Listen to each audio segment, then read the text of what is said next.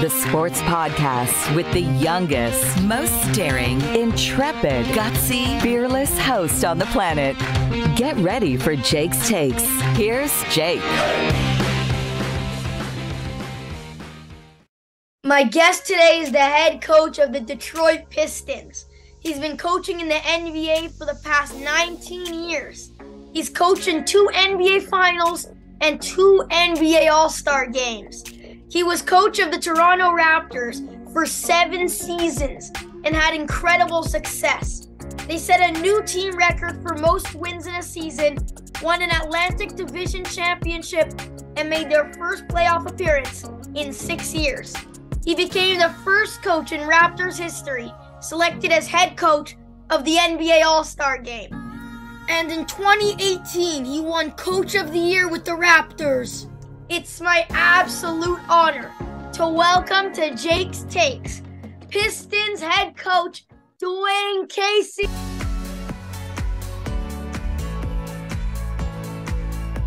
What's up, Coach? How you doing? Doing great, Jake. How you doing, buddy? I'm doing awesome. And you got a lot of enthusiasm there. That's great. I love it. I love it. Thank you. You know, I'm so honored to have you on my show. And I wanted to thank you for being so nice to me, having a nice little talk with me after the game in Milwaukee. So thank you. No problem. That was hard to do because we just got spanked by, I think, the top team in the NBA right now. So, but you were nice and sweet, and your dad was right there with you. And you said you were from Toronto, so that lit me up like a Christmas tree. Yeah, but you didn't get spanked. You all played well. We did. We played well that night, but the next night we didn't play so well. But it still came up as a L. But we're a young team, up-and-coming team. But I still think Milwaukee is probably the best team in the league right now. Yeah, I'm going to talk about the up-and-coming Pistons in a minute. Okay. But I just wanted to say again that we miss you big time in Toronto. And I always love listening to your post-game media talks. And you did so much for that franchise. I appreciate that. Thank you so much. It was a lot of fun. Great city, great sports city, great fans like yourself that really, really kind of solidified things. I remember when I first went there with Brian Colangelo, and we had to go out and try to get people to renew tickets and sell them hope and trying to get them back on board. And then I remember when they did the Jurassic Park, we never thought it would fill up the way it did, and it did. We made the playoffs that first year against Brooklyn after Masai joined in. So it was a lot of fun building that, getting to the top. We started, as Drake said, we started at the bottom and then we got to the top. So it was a good run, great fans, great franchise, and they still have it rolling there very well. Okay, let's talk about your Pistons now. Okay. Coach, there seems to be a certain time when a young team just seems to flip the switch, start winning games. It happened with Luka and the Mavericks, even John Morant and the Grizzlies. So I want to know, when do you think that time's going to come around for your Pistons team? Because you guys got an amazing young team with the backcourt who's ridiculous in Cadence and Jaden Ivey. Isaiah Stewart's a machine. The Bogdanovich addition's amazing. Sadiq Bey won a championship in Villanova and is a solid shot maker.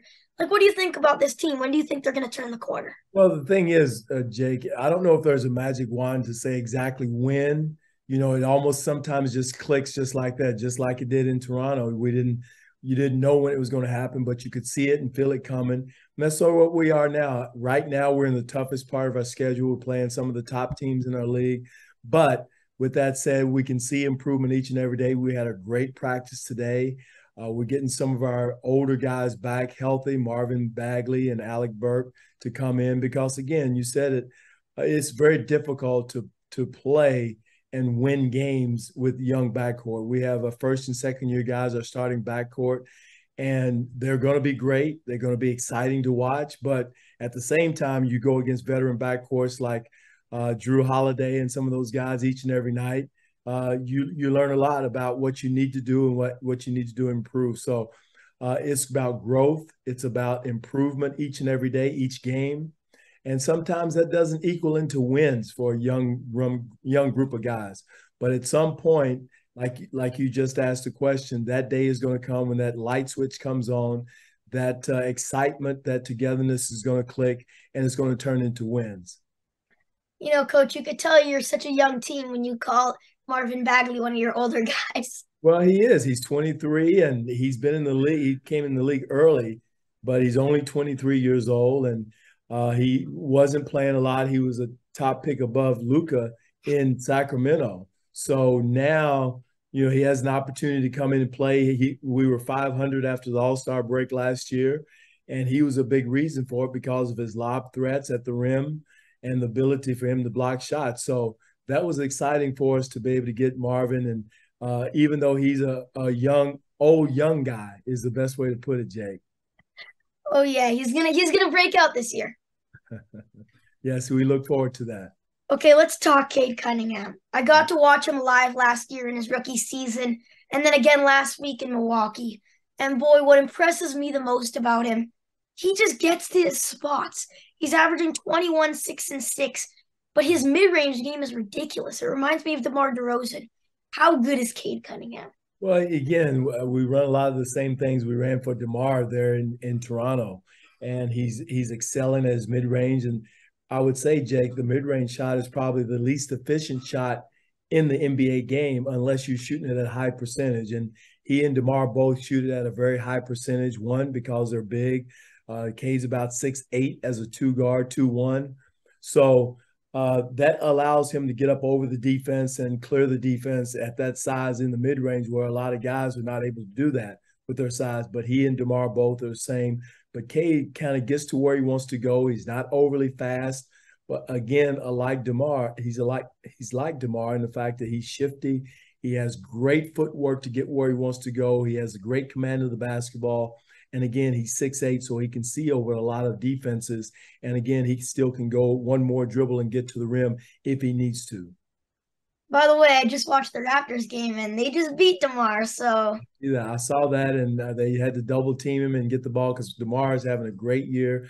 I think he had 43 in his last game. So the Raptors did a 46. great job. 46, I'm sorry. I didn't want to cheat him out of 3 points, but they did a good job of getting the ball out of DeMar's hands, double teaming him, and making him a playmaker, which was very smart on their part, especially when they were missing Zach LaVine. So that's going to be a big task for the Raptors tomorrow night is how they're going to double team DeMar with Zach LaVine back. But they did a great job defensively of slowing down DeMar. Okay, so most people look at Isaiah Stewart and they think, oh, he was a young project, came into the league at 19 years old. He was just a rookie. But let's just call this straight, Coach. His numbers are incredible. You don't see centers this young immediately shoot 70% from the line and drain over 30% from three.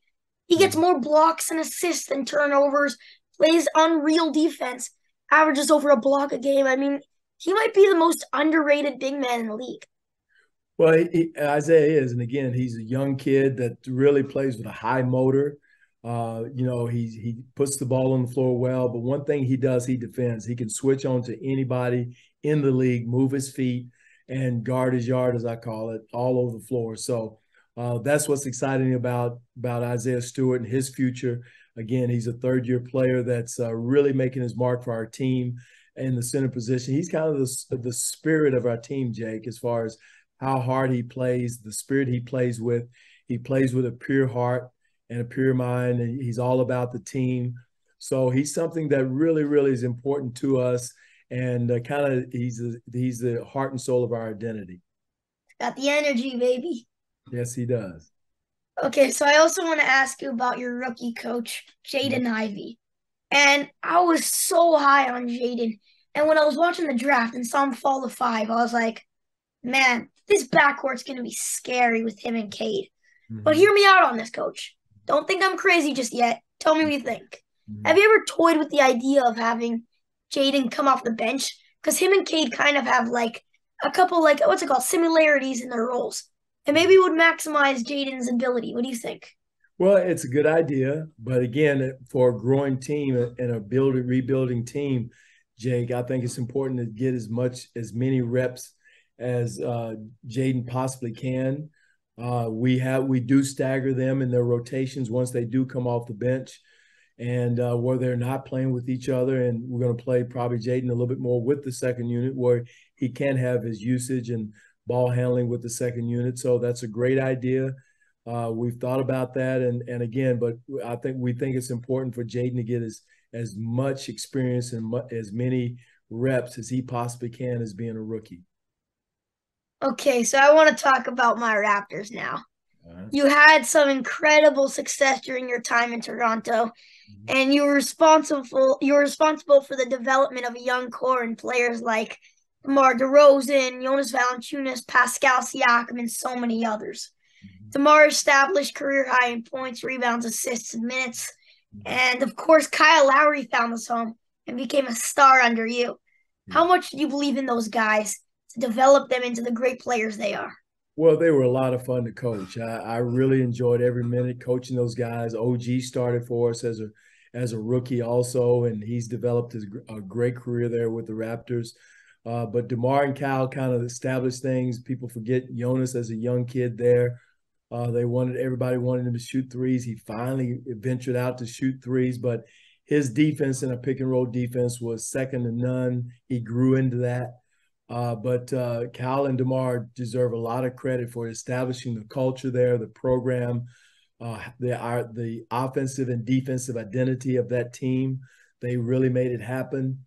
So there's so many good players that played there and developed there. Pascal started until we got Serge Ibaka there Pascal as a rookie.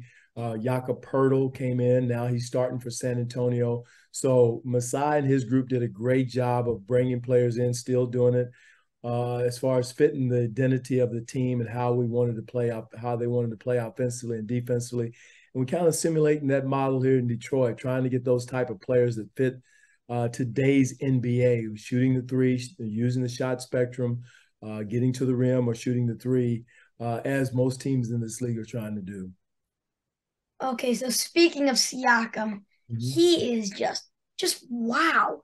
I'm sure you saw the work he put in the offseason, and he said he wants to be a top 5 player in the league. You think that's realistic, Coach? He's getting there, Jake. He's getting there. He's one thing about Pascal, you never sell him short because of a lot of players I've coached over the years, whether it's Kevin Garnett, Gary Payton, Sean Kemp. All those guys were hard workers, as is Pascal. He puts the work in, he puts the time in, and you will not be a great player unless you are willing to do the extra. And Pascal does that. He's done that since day one, and it's paying great dividends for him now. Okay, so Coach, be honest. How good does it feel to beat the Raptors now? Because you have our number. It's like every time I see you on the calendar, I'm like, shoot, another loss. Well, Jake, I know it's a good story. It seems to be a good story, but we try to approach every game, being a young team the way we are, to try to approach each and every game the right way.